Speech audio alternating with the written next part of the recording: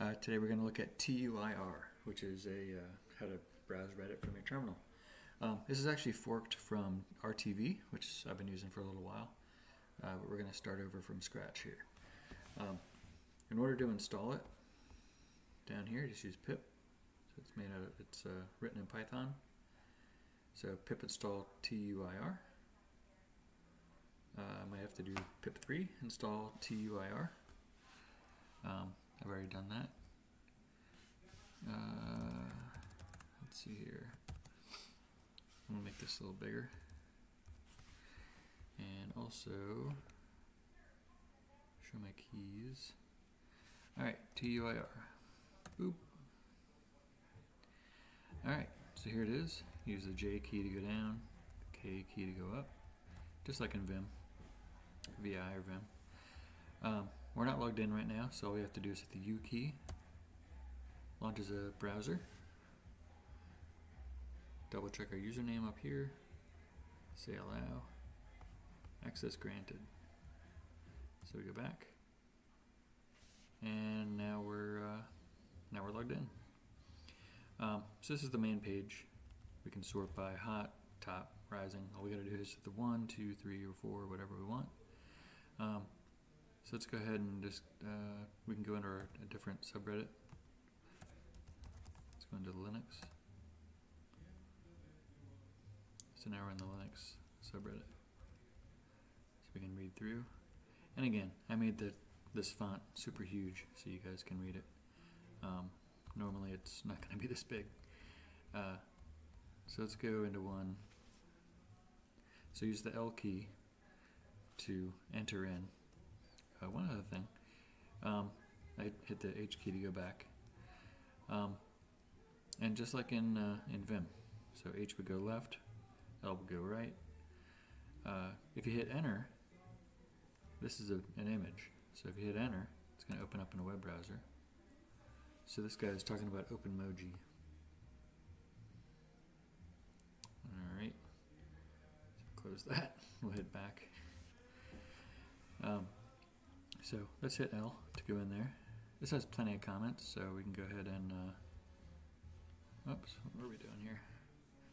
I wasn't in there. Go ahead in there.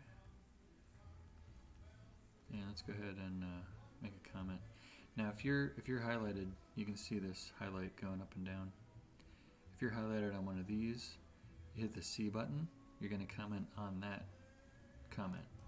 So what you want to do, if you want to make a top level reply, hit K until you're at the top. You see it's flashing, so that means it can't go up any higher.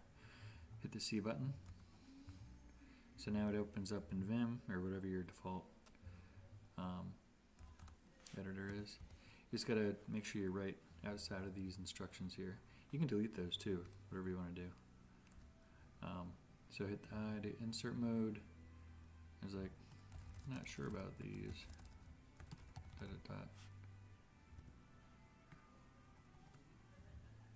Posting submission.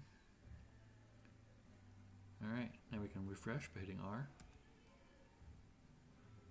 And let's sort by new. So hit 4. See? Look at that. Now what we can do is we can go through. We can upvote, downvote. You can see all the stuff at the bottom there. So A or Z to vote. So it's upvote something. How about this guy here, MX21? Sorry, they look dreadful. Hit the A button. Gives it a upvote.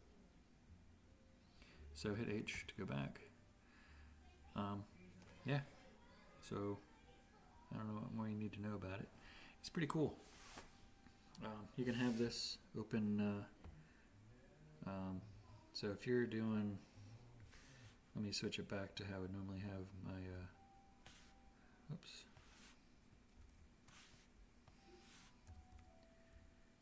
So normally it'd be like this. So I'd be doing work, probably down here, blah, blah, blah. And then up here would have the different things.